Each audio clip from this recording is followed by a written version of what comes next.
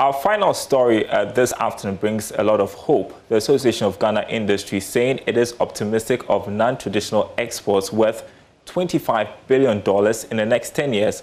Currently, industries under the association are registering non-traditional export earnings hovering around $5 billion. But according to Chief Executive of the AGI, Sechim Akwabwa, the ambitious target can be realized if government creates an enabling environment for the industrial sector to thrive. He spoke at the FBN at 25 National Trade Forum on the theme promoting trade between Ghana and the rest of the world.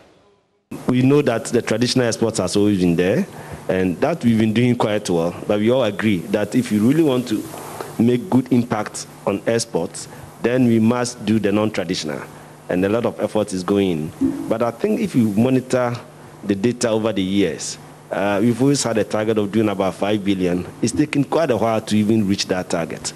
Now, government has even a more ambitious plan because we are doing a lot more in terms of vehicle assembling and all that. So hopefully, in the next 5 to 10 years, we are targeting 25 billion. And that's the marketplace this afternoon. My name is Darryl Kwao. Thanks for watching.